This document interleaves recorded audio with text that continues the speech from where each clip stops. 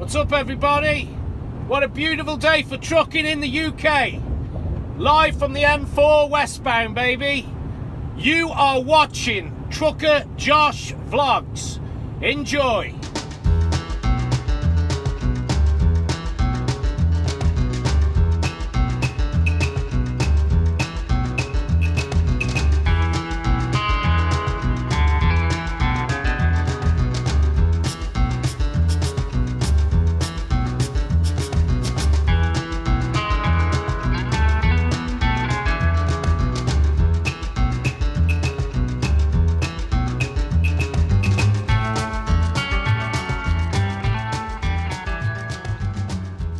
Another day's here. It's delivery day. I have to deliver that load we picked up in Edmonton the other day. It goes to Gretna, Manitoba, which is a town right on the US border south of here. This was Highway 305 that we just turned onto. It connects Highway 59 and Highway 75 in southern Manitoba. 75 is the highway that turns into Interstate 29 once you get to the US. For my American friends, you can sort of visualize where we're at. If you follow I-29 all the way north into Canada, turns into the 75, takes you right up into Winnipeg. But we're not going to Winnipeg, we're actually going right to the US border. So Gretna is a small little town in Yonzit on the other side of the river. Just, I guess that's west of the Red River. When we say the river in Manitoba, I'm referring to the Red River. Got this small load. It's about 7 skids. I mean, I showed it to you on the way up here, right? If you saw my past videos, every once in a while you'll see in my videos on the top left of your screen, there'll be a little link that pops up there.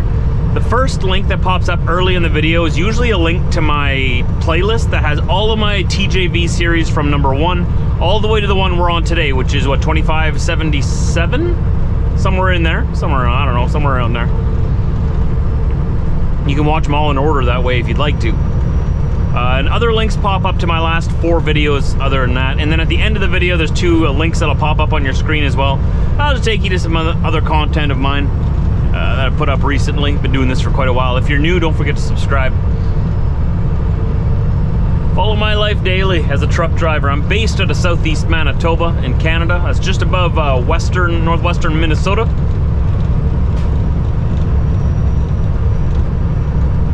Usually I got my dog Diesel with me, but today is just a little day trip, so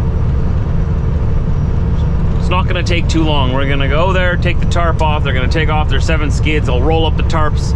I gotta bring this trailer back to our yard, and then I go home. Simple day today. Tomorrow we're heading down to Fargo in North Dakota with a load of lumber. So I got emptied very quickly. We're back here in, I almost called it Balgony. I'm in St. Agath, Manitoba. Met a couple of followers here and viewers that came out here from all the way in the southwest corner of Manitoba. So, hey again to you guys. Thanks for running over here to say hi. My fuel economy, this is what I've been waiting for. All the way from Edmonton to here with that light load, with the wind pushing me most of the way, we did really good. We got under 30 liters per 100 kilometers, and I'll convert it right away to miles per gallon right away for you. Barely, but we got under 30. 29.99 liters per 100 kilometers. Oh, that's good. Now check this out. Let's do this to, let's convert this to America speak for my friends in the US. Liters, 29.99 liters per 100 kilometers in US miles per gallon. Not the regular gallons, the US gallon, the freedom gallons. Freedom gallons. US gallons. That's what they like to call them anyways. Okay. It's not telling me. Usually it tells me right away. 2 US miles per gallon. Got excited here. I typed it in wrong. Confused my 7.843 miles per US gallon.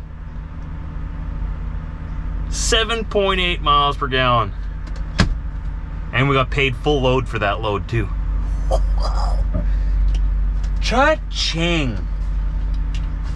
Ka-chow. Nice. I'm gonna write this in my book. How much should we fill up for? 517 liters. I'm very happy with that. That was a good week. That was a good week. So tomorrow I got a load of lumber. It's already waiting for us at our yard. That's taking me down to Fargo, North Dakota. So what I'm gonna do is I'm gonna bring this empty flatbed back to our yard, drop it, hook onto my loaded lumber if I have to, pull it out, tie it down, get it ready for tomorrow, and then we'll go back to our shop and probably give old Blue a little bit of a bath if I have time by that point. It's 2:30 right now. I want to enjoy the day at home yet too. This is sort of my weekend today, just this afternoon, because it's Sunday when I'm filming this, and tomorrow is back to work already, so I want to make sure that I do get home at a good time. So, without delay, let's be on our way. Oh, the window down. It is humid and hot out today. It is a July summer day and I love it.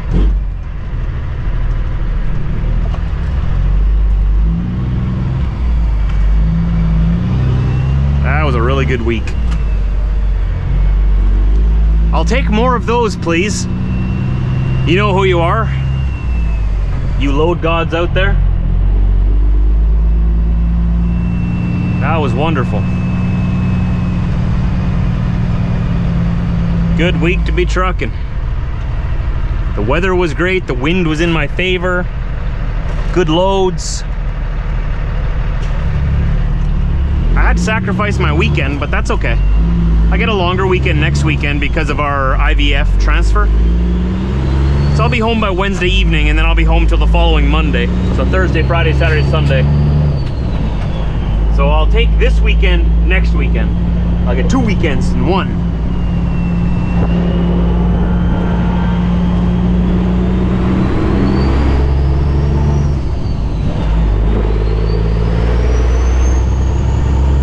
Boy, having the windows down doesn't cool anything down at all. It's like a heater blowing in here. I thought Canada was cold, Trucker Josh. Half the year, yeah. And half the year, the sun won't leave us alone. It just doesn't go away.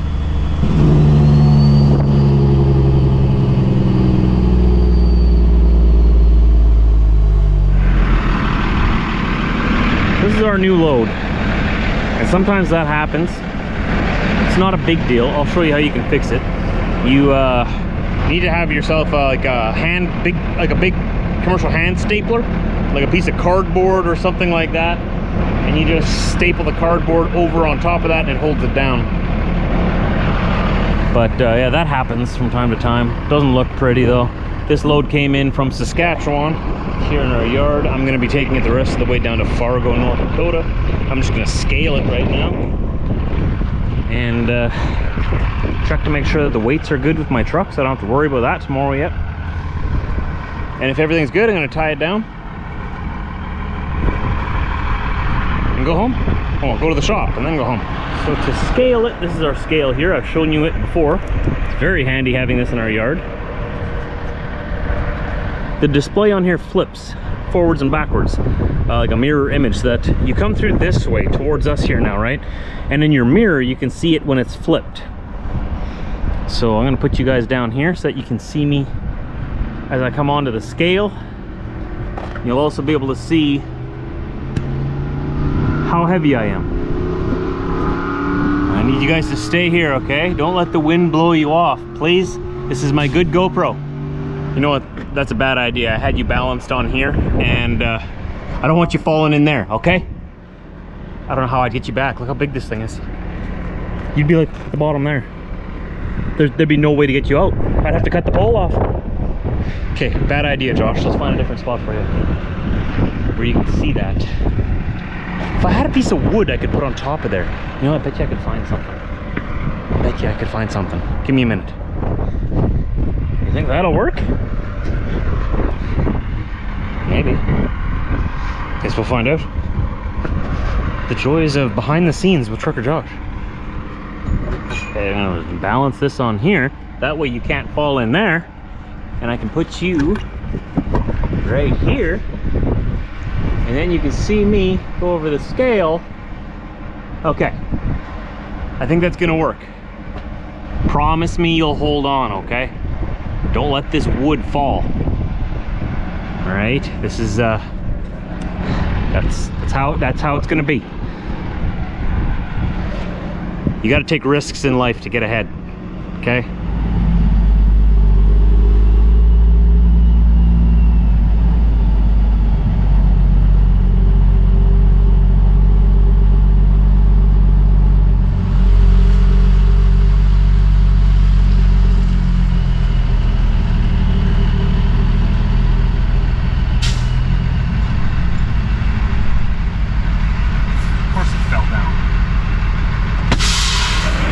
So we got our steer tires on the scale right now, just the steers.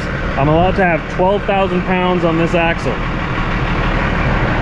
9,920 pounds. Okay.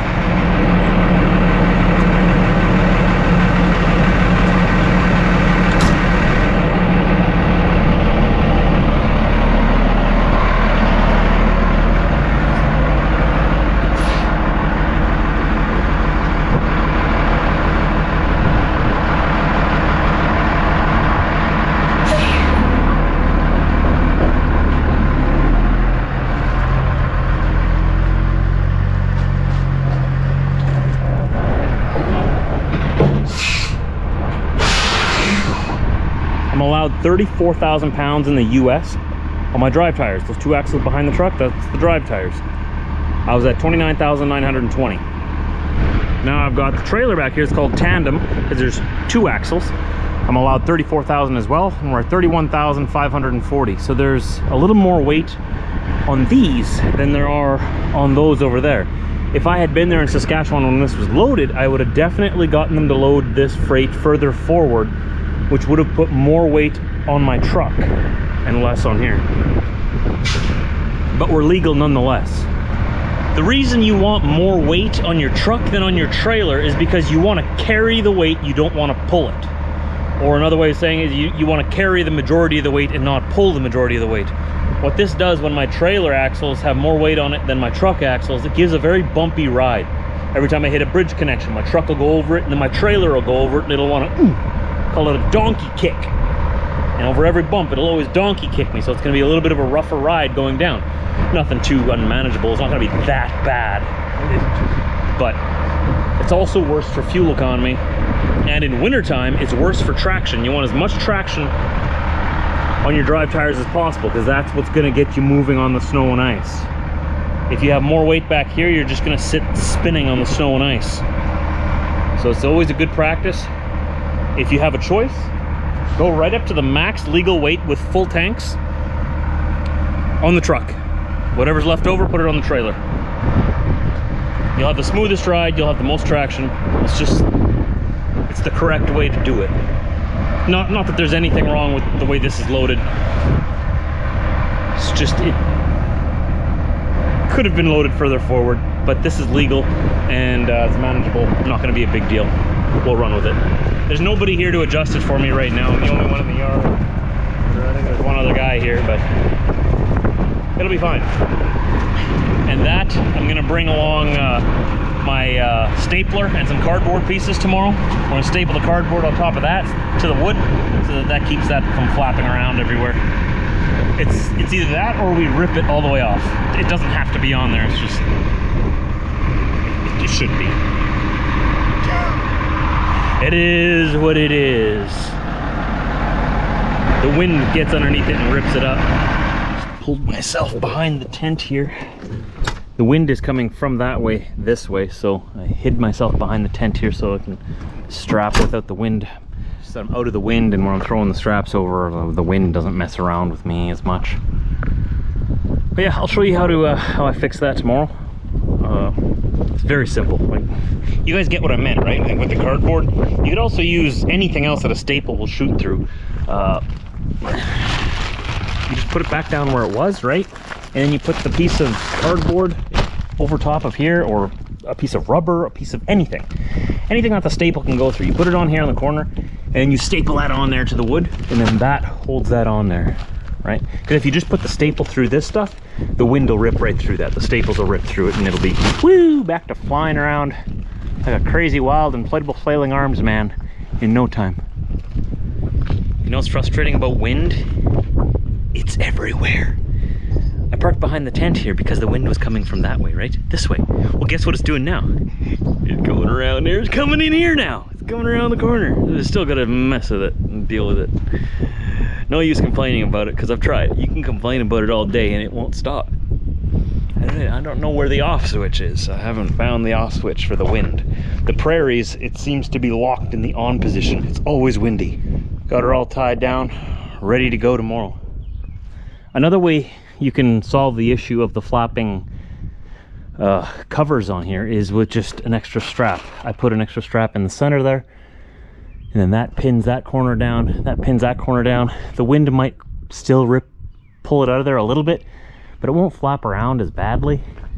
So that's one option. You might not even need to staple it on again this way. This might hold it, right?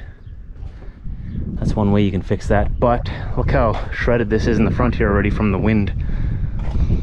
See that? And it's only being held on by that little corner there. So I'm gonna bring my stapler in anyways. Just staple that on there so that it stays tight on there. I don't know why they make them like that, but any of you guys who haul lumber know what I'm talking about. It doesn't happen on every load, but sometimes the wind catches it just right. And they staple these things on, right? Oh, this is ripped through already. See, this is gonna rip open soon too.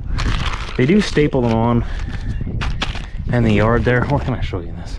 Usually they put little like corners on it, but they didn't in this case. Ah, okay, so that makes sense why this is ripping off.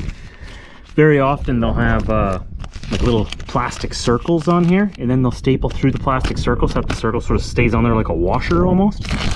I see they didn't do that on this. I don't know if they always do it like this, but that's why this is ripping off. See, this is all ripped too. That's why. Okay. Some more staples in there. These are all ripped. Yeah, this is all gonna shred open. Okay. Yeah, I guess it all depends. Maybe got a little expensive getting those little plastic circles, those washer type things to hold it on there, but I mean, if you don't put those on there, this is what happens. It shreds open. And what can you do, right? Whoa, what was that? What was that?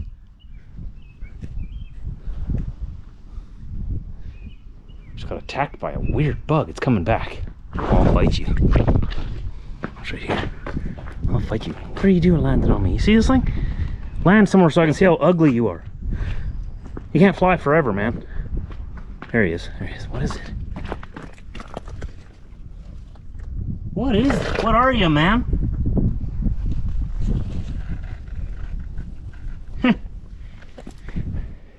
Whatever that was. It went right on my neck. Hate bugs. That's why I could never live in Australia. That's why I live in the northern part of the empire, or whatever you call it now, Commonwealth. I live in the northern Commonwealth. You guys down there in Australia, doing the Lord's work, living down there with all those killer animals, man. I don't know how you do it. I'd love to come visit you one day, but I'm gonna need some kind of Steve Irwin type of guide, because it's got to be fun, but someone's gonna have to protect me. I mean, I'll fight a crocodile, but I'll probably lose. Imagine me, Canadian, just going off. Crikey, look at the size of that one. Some air conditioning. All right, jokes aside, let's go park this trailer, let's get this truck in the shop, and let's go home. I've been saying that for a while now already. I want to go home. It's already, it's 4 o'clock now. Oh, I'll probably only get home like 6. At least I'll get the evening tonight, I guess. But remember, next weekend, I skipped this weekend, but I get 2 weekends next weekend. We gave her a quick rinse. Still dirty, not clean, but rinsed. Got all the bugs off at least. Don't have time to polish her tonight, but at least she doesn't have to go to sleep covered in bugs. So in the morning, we're gonna take that load of lumber down to Fargo and see what happens from there. I don't know what my reload is. Apparently there is a plan for me already, so there is a reload. They just haven't sent it through to me yet, so I don't know idea what it is. I don't really care. So I think it's bringing me up to Yorkton, Saskatchewan, unless that got changed. But you have a good night, all right? Just on my way home from the shop, and we got some action going on Main Street in Steinbach today. Look at this. I dare say there's a fire. That's not good. Looks like it's at the feed mill here, right on Main Street. Yikes. Crazy. Just waiting for traffic to move along here, but obviously everyone, including myself, is being the biggest rubbernecker in the history of Steinbach. Got one fire engine there blowing water on it already. It might not be the feed mill, it might be this strip mall here. Oh, we got an audience. Look at all the people gathered here. Oh, the whole town came out to see. Oh no, it's not the feed mill. Oh my, it's the strip mall.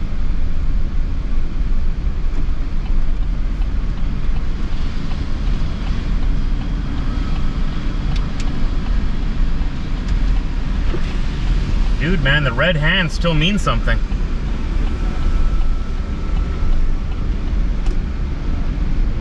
Look at all these people. Nothing better to do on a Sunday.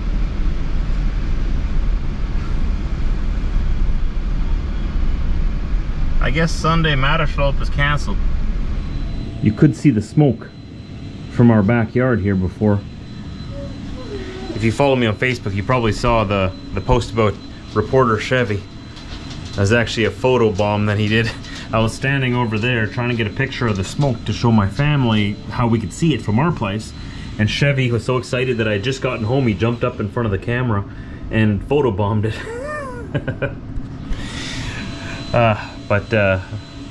Yeah, the fire looks like it's destroying a strip mall on Main Street. There's a flooring store in there, there's 2 paint stores. So the smoke is considered toxic. There's a pet store. And we went out to get ice cream this evening yet, and we heard from a few people that only one of the pets in the pet store survived. I don't know if that's true or not. That's not confirmed or anything. That's just hearsay on the street. I hope it's not true. But I didn't think they had pets in that pet store. I thought it was just like a pet food store where you can go and get pet food. And I'm pretty sure that's true. So I don't know if any pets died, but still. There's a pet food store, and like I said, 2 paint stores, so you got to be careful with the smoke outside. It's drifting away from my house, but it is drifting towards my sister's house on the other side of town. So everyone's, you know, obviously we got to keep our windows closed, and if the smoke drifts our way, we're supposed to go inside and shut off any vents that are sucking air from, like our furnaces that are sucking air from outside and stuff. Or I guess people have furnace filters. So I don't know if those toxins would get caught up in the filter. I don't know. Better safe than sorry. Yeah, it's devastating. That's actually our paint store. That's where we get the paint for our house. I don't know if you've noticed, but we've patched up the paint on our house, and we're in the middle of it. I was about to go there in the next week or so and get another can of paint so we can paint the whole house. Let me show you what I'm talking about. The smoke's not drifting this way. I'll go outside and show you. We've had problems with our paint peeling on our house. We're gonna redo the outside with proper like vinyl siding yet, but whoever painted the house last painted it with some cheap paint or the wrong kind of paint for the siding, and it was peeling off pretty bad. I didn't show it in the vlogs because obviously I don't want to show my house with paint peeling all over it. It looks pretty ghetto. But like here's one place here that I had painted over. Now I fixed this. The paint had peeled off. Right out front here was really bad. All of this from here, all around there was all peeled off. You could just see the wood siding underneath it. It looks so trashy. So obviously I didn't want to show that on my videos, but now that I got matching paint from the paint store there, Jansen's, and but you can see that the matching paint that I got was a perfect match. Like they matched the paint perfect, but they put too much gloss in it, I guess, and it's shinier than the old paint, or maybe the old paint's faded in the sunlight already. You can tell where I painted over it, right? Tell over here too, and up there. And it looks better than it did, right? But I'm not finished. I just patched it up for now, and now I'm gonna put a layer of paint over the entire house. And hopefully next summer we'll be able to afford replacing all of this siding with vinyl siding. We'll go with the same company that did our roof at our old house, Watson's Roofing and Siding. We're gonna get them to come here and do this as well. We really like them. You can sort of see it on the back as well. Can you see those, like how patchy it is? There's 3 there. See, it was close, so close. It was just too glossy, too shiny. Anyways, the reason I'm showing you this is because Jansen's paint is burning right now. I guess you can't see the smoke. I was standing right over here when Chevy photobombed me. Can you still see it? It's mostly, oh, you can see a little bit of it right there. You see that? A little bit of it, but it was just black smoke coming up, and it's drifting that way. But I don't know if their part of the strip mall got burned. I'm pretty sure the whole thing is gonna be. Hope they got really good insurance. But anyways, yeah, I guess we may have to go to one of their Winnipeg branches or something to get our paint now, because I was gonna go there next week and get a couple of cans of paint so we can do a whole layer on this whole house. And now all of that paint is currently on fire. Won't be much good to me now, but yeah, it's looks like they've pretty much got it extinguished. The news is saying that they'll probably be there. The firefighters will probably be there all night, just keeping an eye on it. And tomorrow we'll hear more about what the damage is and what the reason is. Chevy seems to think it's the cats. He wants to blame it on the cats, but I don't know. It's a Sunday. Everything's closed. I really hope it wasn't arson. That wouldn't be my first guess. I don't think it would be. It's not that kind of town. But, you know, things keep changing. I'm pretty sure it's probably going to be some kind of electrical or some kind of accident somewhere. We'll find out tomorrow anyways. Chevy, everyone loved your reporting. Everyone saw your Facebook post. Very good, reporter Chevy. That's it for today.